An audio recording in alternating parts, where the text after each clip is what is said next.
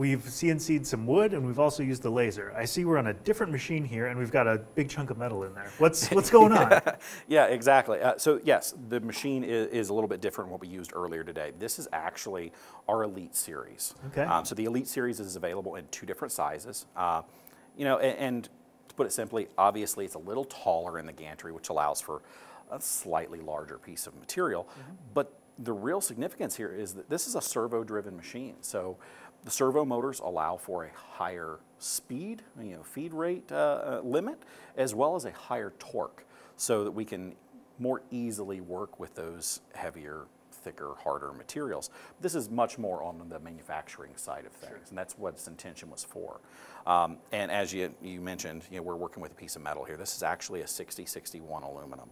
And it's really important to note that a CNC machine can be used for a very large range of materials, everything from plastics and acrylics to non-ferrous metals and, you know, in this case, the aluminum.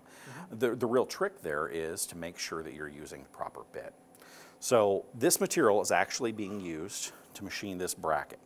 Now, the bracket itself is just something that we're using in-house for a project, but you know, when we cut those, we may need 1, 2, or 20. Sure. So the beauty of the Vectric software and this coming in a sheet material is that we can tab the parts, we can cut them out and nest them in large quantities. And you know, as we mentioned, the Vectric software, this design is created just like we did our signs and any other wood part, but because we're using an aluminum specific bit, we kind of have to treat it differently. You know, with the wood, we might take it in all one pass or just a few shallow passes. In this case, harder material, we're actually going to take this in 10,000ths of an inch per pass at a slightly slower feed rate and a dialed down RPM to prevent any melting. Now, our origin's already placed. Everything's set up, so we can actually get started if you're ready. Let's cut some metal. Awesome.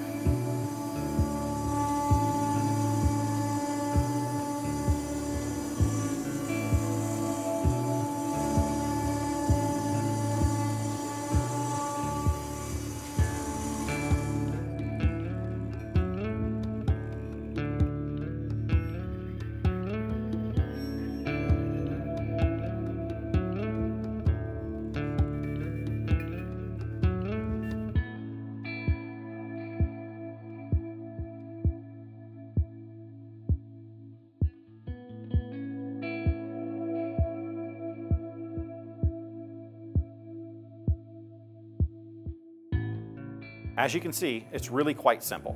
If it can be cut dry without needing a lubricant, many different materials can be machined with the Axiom Precision CNC routers.